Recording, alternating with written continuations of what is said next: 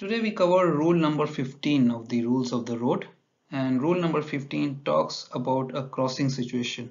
Now, although this rule is pretty short and it has only about a paragraph that clearly mentions what this rule is all about, we have a fair bit to talk about this rule, just like rule 5 lookout. All right, so you have to understand this rule very well, understand each and every word and what each of these phrases mean to get a good understanding to answer your questions asked to you in the orals exam as well as practical application at sea. So what I have done is I've written down the rule itself on the right side of your screen, and because this rule is about crossing situation, I have shown you what a crossing situation at sea looks like. I have also labeled out what is a give-way vessel and what is a stand-on vessel in a crossing situation. However, we have covered the action required by give-way vessel and stand-on vessel in my previous videos. I'll provide you the links with those videos as well. So remember here, this is a crossing situation, and normally encounters between two vessels are of three types at sea. Either you are on crossing situation, or you are on head-on situation, or you might be overtaking a vessel. So rule 15 basically focuses on a crossing situation between two power-driven vessels. So it does not apply to power-driven vessels which are restricted in their ability to maneuver, engaged in fishing, or not under command. You also have to make a note that towing vessels with their tows are also considered to be ordinary power-driven vessels unless they are severely restricted in their ability to deviate from the courses. Now, this was something that we also covered when we were practicing our rules of the road cards. So when a rule of the road card is shown to you and a power-driven vessel towing operation is shown to you, make sure that you mention this. You cannot always consider the power-driven vessel to be restricted in the ability to maneuver. They are not, especially if they are engaged in towing operation and there is no complication with that. So this rule applies to vessels in visual sight of one another. It doesn't matter whether your radar screen shows perfectly clearly the approach of another vessel in a crossing situation if you don't see the other vessel. So you have to see this vessel for this rule to be applied.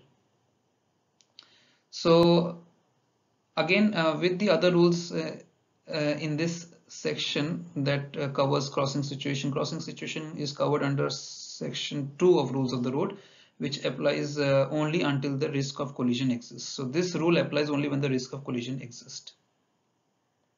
Alright, so these provisions apply to small power-driven vessels which are engaged in kind of a crossing situation.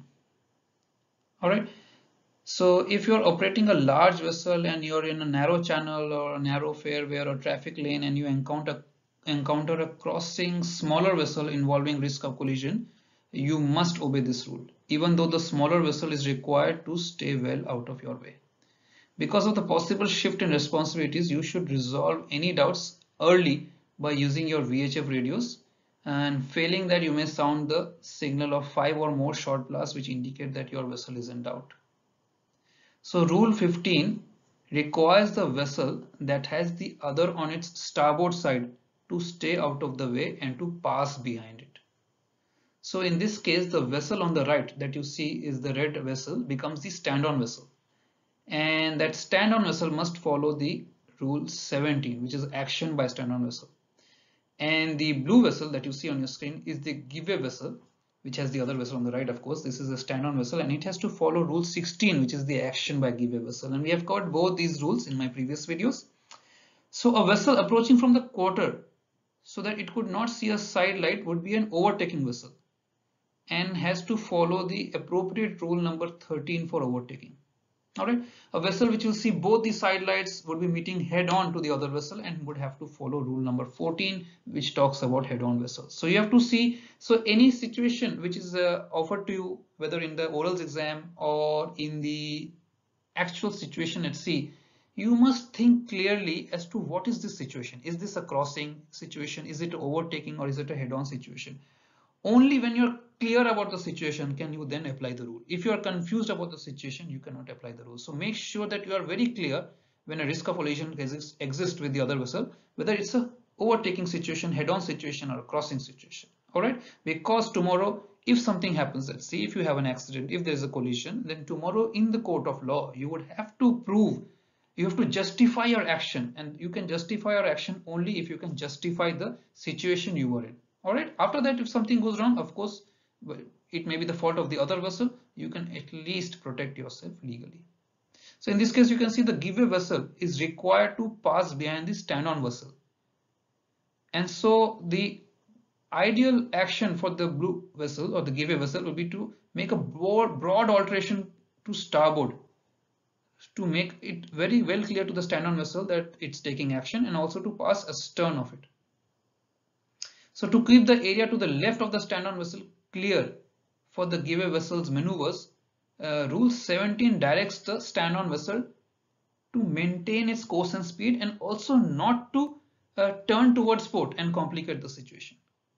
Now there are few situations where application of the crossing rule is not straightforward. Now vessels following say a winding river or a channel may approach each other in what may appear to be like a crossing situation. However, they have to follow rule number 9 for narrow channels and then stay to the far right of the channel, which is dictated by the rule 9. Rule 15 also does not apply in such cases, and in other cases where the apparently stand-on vessel cannot or does not hold a steady course. So let's say a stopped vessel that sees another power-driven vessel approaching on its starboard side and involved in a disc collision is obligated to get out of the way unless the stopped vessel is not under command or restricted in its ability to maneuver, or is engaged in fishing, or under any other special circumstances which restrict the vessel from taking action. So that is why it's very important that if you are restricted in ability to maneuver or not under command or ground, you must display the correct lights so that the other vessels can see and identify your situation and then take appropriate action to stay well clear of you. All right, so because some special circumstances may include when a stopped large loaded tanker that is physically unable to maneuver out of the way of the fast approaching stand-on vessel, or if the stopped vessel is maneuvering and not on any course. All right, so sometimes even deep draft vessels cannot go out of the channels. It's so deep draft, it can only operate in a certain channel. So there, of course, the narrow channel rules comes in as well. So officers on watch or on stopped vessels that cannot readily maneuver should exhibit the lights and shapes, as I told you, for showing that it's a hampered vessel, it cannot take action. And you should also contact the other vessel by the VHF and warn them of your situation.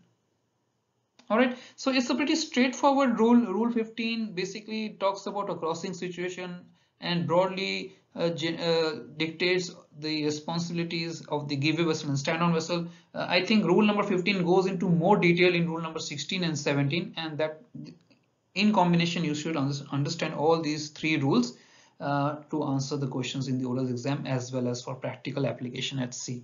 All right, if there was some point in the rule that it was not very clear to you, make sure you write to me. If you like these videos, just put a thumbs up on the video and comment, anything is fine.